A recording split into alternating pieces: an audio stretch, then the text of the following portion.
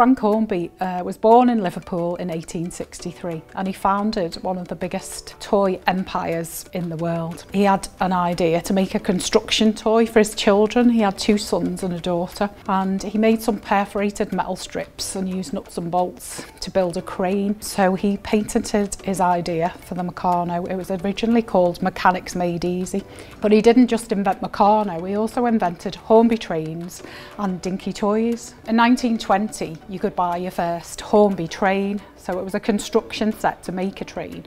By 1925 you could buy ready-made, very realistic versions of real locomotives from real railway companies. To populate the railway layouts, they also introduced Hornby railway accessories. I think it was about 1923, but these eventually developed into what we know as dinky toys and were a series of figures like you would find maybe on a railway station, but also a huge range of cars, vans, wagons, lorries, and absolutely beloved by many people.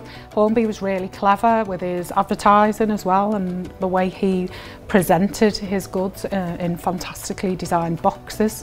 Beautiful adverts, mainly with boys with shirt and tie and a little pullover on, having a great time making their Meccano model.